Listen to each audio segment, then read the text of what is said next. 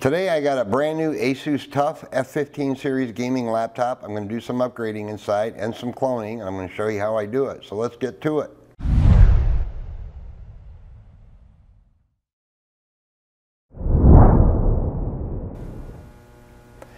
Hey guys, how's it going? Dale here.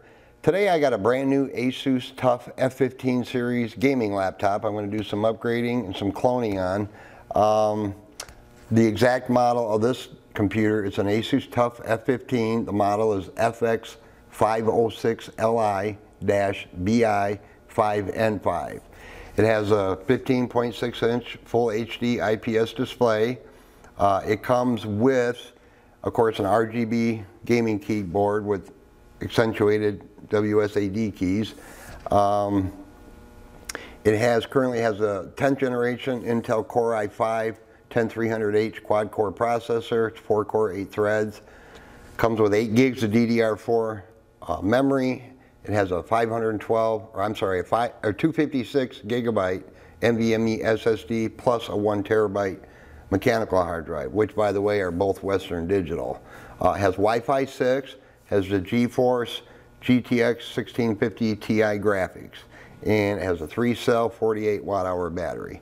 It's a nice little gaming laptop. The TUF series is a little more affordable than like the ROGs, but they do perform pretty well. On this model here, what we have over here is a USB port on this side, no frills. And over on this side, we just got our standard headphone audio jack, a C-type USB 3.1 to A-type USB, HDMI port, and of course an Ethernet port and your power cord. So what I'm going to do is add some components to this laptop.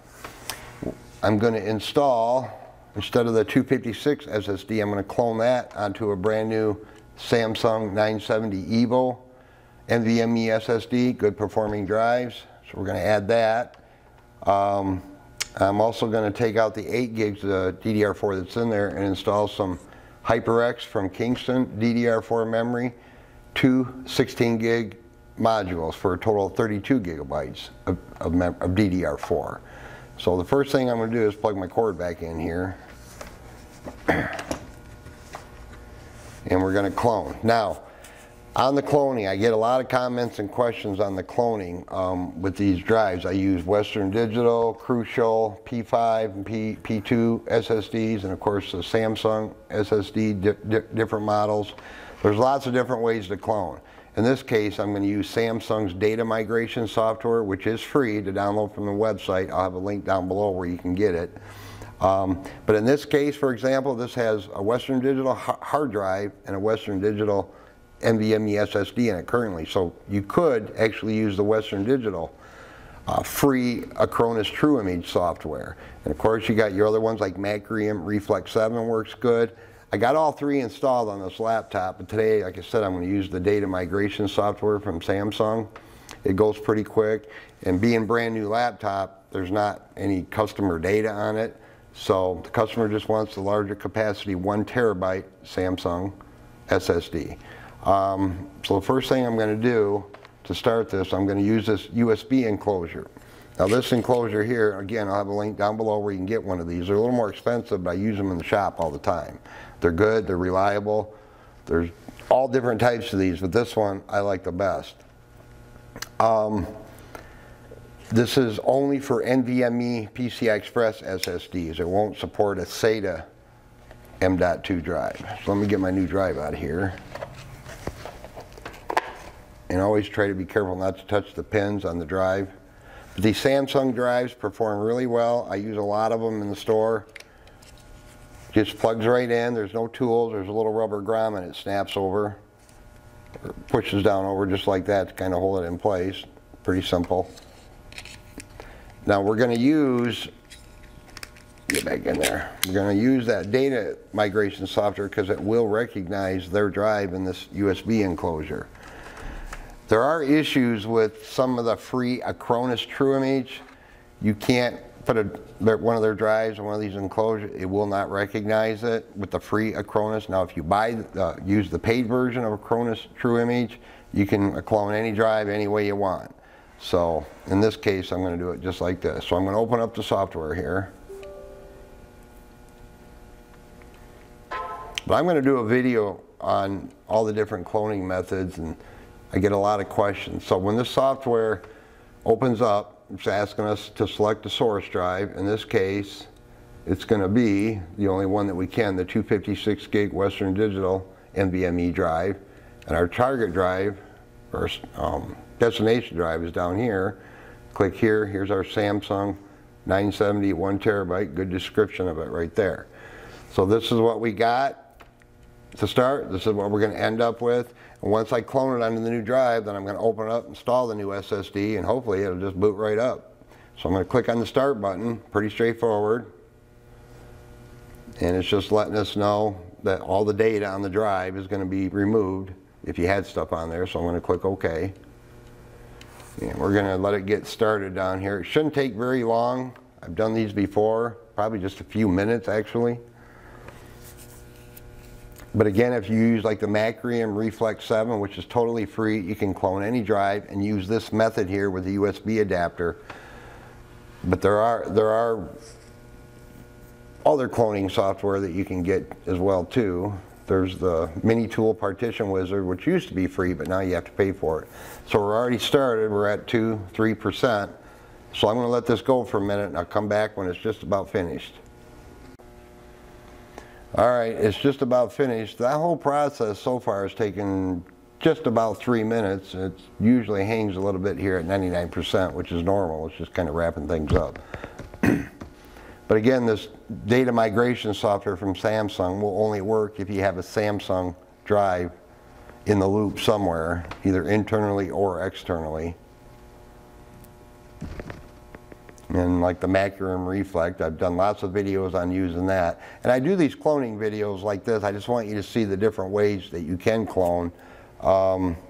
We have a cloning station here in the shop, and we have cloning bays where we do a lot of cloning every week. But again, I do these videos mainly for demonstration so you can see how to use the different softwares. It's not rocket science, but the key here with this type where you're cloning externally to a USB enclosure is have a good quality enclosure, guys. Now if there were 30, 40, 50 gigabytes of customer data on here, it'd probably take a little bit longer. So it's now it's telling us that we're going to shut down the system now so we can do the upgrade. So I'm going to choose that. And about a little over 3 minutes for a complete clone. That's pretty darn quick. So once this shuts off, I'm going to flip it over and open it up. So I'm going to disconnect my drive, and it's nice and warm. Actually, I'm going to remove that real quick, guys. And always, like I said, be careful. Try not to touch the pins if you can help it. Not the end of the world if you do, but they recommend you don't do that. All right, so now I'm going to flip it over and get it opened up, and we're going to do some upgrading. All right, guys, I didn't want to bore you with taking out all the screws, which I already just removed. I want to point out though, when you take out the screws on this particular model, there's like 3 different lengths. I always like to lay them out on my little magnetic table over here. You can see that there's along the front, you got 2 short ones in the corners, 2 longer ones here in the center. This is the front of the laptop, and and you got basically 3 different lengths. Put the right screws back in the right holes. You don't want to put a long screw in a short hole. It's going to poke right through the palm rest. That would look ugly. So anyway, we got the screws out. These actually open up pretty easy. Done a lot of these Tufs. I'm going to take my plastic triangle Spudger tool here, which I'll have a link down below where you can buy a bag of these online pretty cheap. So all I'm going to do is get into a seam right here along the edge, get it started in there just like that, and then just gently kind of work it around till it pops. You can see it's lifting up with almost no effort.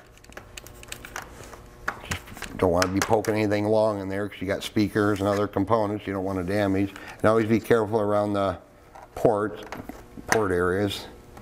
It's coming right up, which is what we want. Now, before I actually open it up, I am going to point out something very important. Always protect yourself from static electricity. Use an anti-static wristband, especially if you're in a high static environment. Use an anti-static mat or both. but just be conscious of that. All my bench tops and my entire shop and my floors are all anti-static, so I don't need to worry about it. So let's open this up. But yeah, you want to use good quality tools. Obviously, you don't. Let me get back over on this side. And this is all scratch proof, so I'm not scratching anything on the computer. But you can see it pretty much opens right up. So we're just going to lift this off.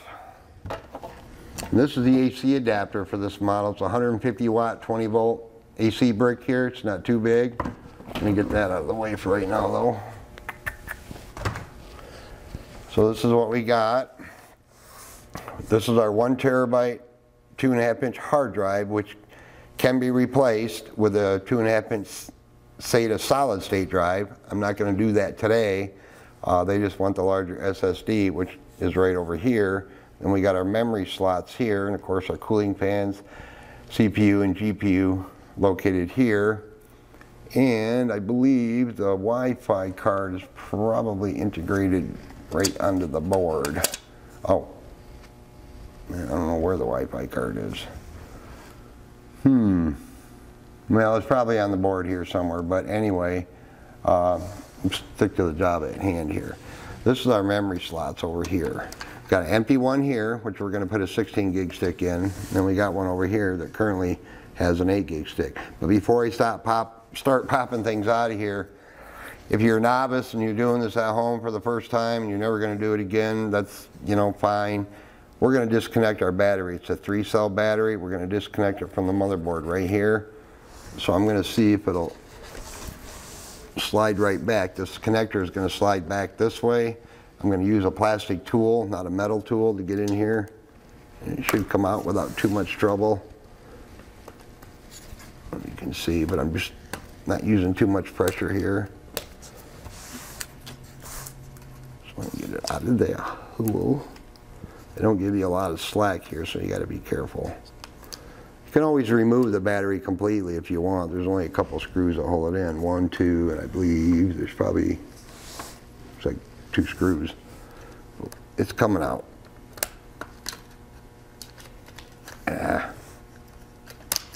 There, it's disconnected. I got it disconnected. It's just kind of sitting there. When we're done, we'll remember to reconnect it. So first thing I'm going to do is get rid of this. Oh, actually, before I do that, guys, I'm going to open it up. It'll let me here. Pretty important little step here. After you disconnect your battery, open up the laptop carefully and hold in your power button. Push it a few times. You want to discharge any residual juice that might be flowing through the circuits. There. That's a pretty important little step. I'm going to remove this stick of RAM. All you got to do is gently pull those little metal clips out on the side. And we'll take our stick right out. That's an 8 gig stick. We're going to put in our HyperX RAM here.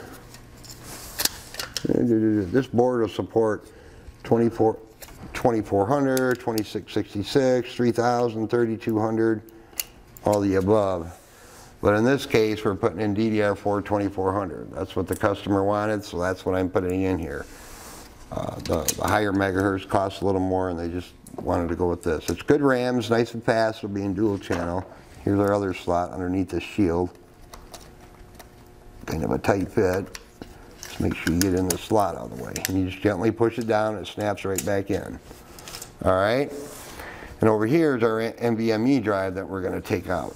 There's one Phillips screw right here. I'm using a number 0 or a PH0 Phillips magnetic tip, which is nice. That way you're not dropping screws on your main board. So set that over there and try not to lose it like I always do. And pull this out. Now this is encased in a little heat shield here. So we're going to slide it out to 2280. It's a Western Digital. It's 512. I'm going to replace it with my Samsung 970 EVO 1 terabyte. Slide that back in there. And we're going to reconnect it in the slot here. There's our Wi-Fi card. It's underneath the SSD. Okay. So anyway, that is upgradable or replaceable. One little screw that holds it in. Oops. I just don't remember seeing the Wi-Fi card under the NVMe slot like that. But that's the way they designed it, so it's okay, I guess. Alright, so let's make sure it goes in all the way.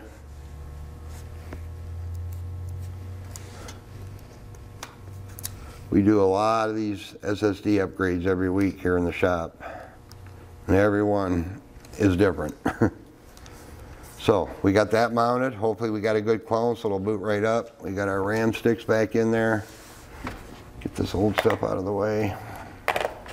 Alright, now we're going to reconnect our battery here. Gently. Once you reconnect it, just be conscious you're not getting tools and screws and whatnot in there, so it kind of just slides right back into place.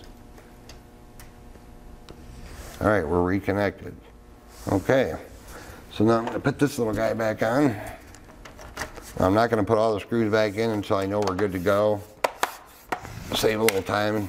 Sometimes you got to open back up, something went wrong, and I'm going to be taking screws in and out a dozen different times. Alright, so I'm going to flip it back over. I'm not going to plug in my AC adapter just yet, and hopefully we got a good clone. So let's hit our power button. Now, being a brand new laptop, and sometimes by the way, it'll take a minute sometimes when you add new RAM and even an SSD, but mainly the new RAM for it to post for the first time. Don't panic.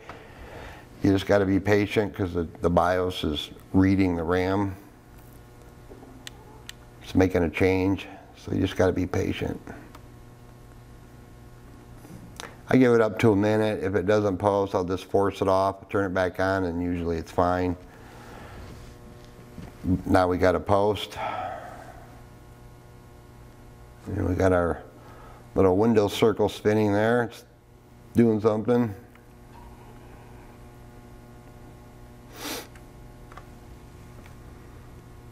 And it looks like we got a good clone. Sometimes you don't. When you do these clones through the USB adapters, for whatever reason, you'll get a blue screen. Might just have to do it over. But anyway, we got a good clone, so let's go check things out here real quick. Let's go to Task Manager. Go to Performance. Go to Memory. Here's our 32 gigs of RAM, 2400 megahertz. We're good to go there. It shows 2 of 4 slots. That just means that there's other places on the motherboard allocated for RAM, but there aren't any actual physical slots there. Obviously you saw we had 2 physical slots that we put 2 16 gig sticks in. So we're good there. 32 gigs of RAM is going to help the frame rate a little bit on the games. And if we just go to, I don't know, File Explorer, I guess. So here's our 2 drives. We still got our 1 terabyte mechanical 2.5 inch drive, and here's our new Samsung Evo 1 terabyte SSD. So we got a good clone. Everything went fine. It was pretty simple. If you have any questions or comments, leave them down below. I appreciate you watching.